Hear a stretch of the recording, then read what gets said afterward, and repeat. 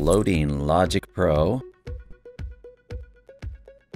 And then you receive a dialog that says, does not have a license. Please check that you have a valid license and click Rescan Licenses. There's another one, quit. There's another one, skip, skip, skip, skip, skip, skip.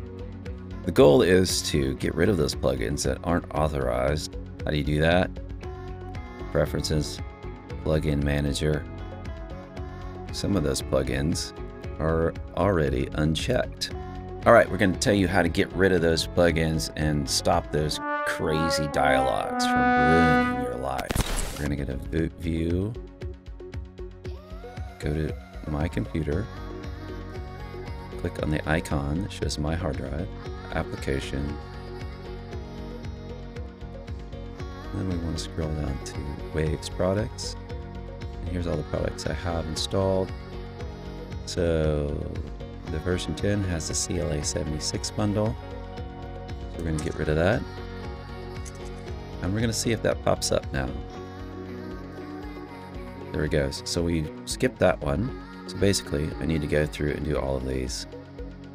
If you like this video that helped you, please subscribe to my channel and comment and all that good stuff. All right, thanks.